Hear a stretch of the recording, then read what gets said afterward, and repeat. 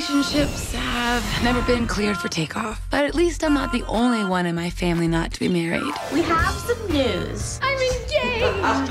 I can't go to my little sister's wedding single. If you need a man, honey, I can get you one of those. It's not a man I need, it's a husband or a potential husband in a month. Why don't you marry Gail?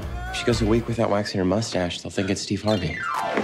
Look, it's not like she's got enough time to meet somebody new, so why not revisit somebody else? For the next few weeks, any of your exes that flies anywhere at any time, we're gonna know. That's right. There's Tanya in ticketing. Calvin at curbside check-in. And there's Cedric in security. Take everything out your pockets. I need your pockets out your pockets. You got 30 days and 30,000 miles. I want you to have these cranberry flavored for the holidays.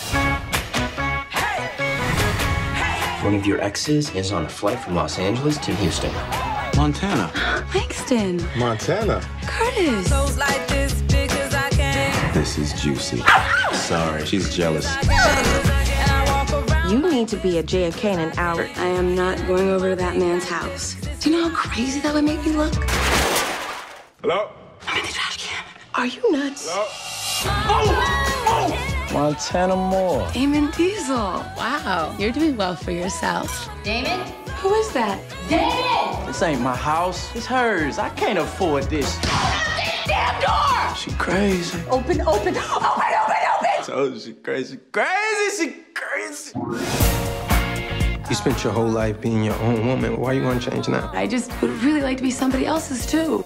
Now is not the time to get down on yourself, Montana. In a week, maybe.